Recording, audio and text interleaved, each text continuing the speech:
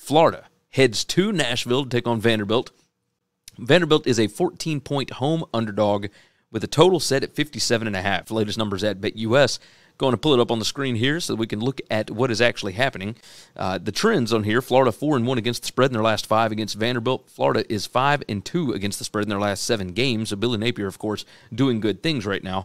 They are 3-8 against the spread in their last 11 on the road.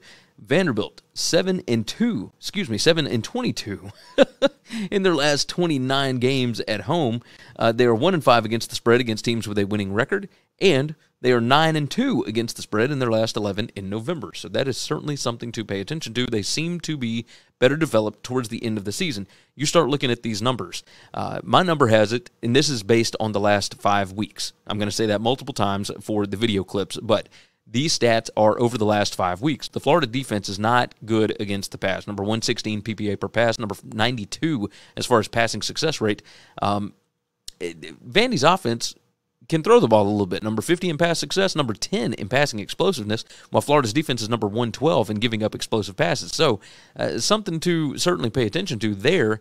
But you move down to the other side, right? And this is where I'm a little concerned for Vanderbilt. Rushing explosiveness for Florida is number 5 on offense. Vandy's defense is number 94. PPA per rush, 16 for Florida. It's number 72 for Vandy's defense. I feel like Vandy can get run over here. They had some success, obviously, against against Kentucky last week.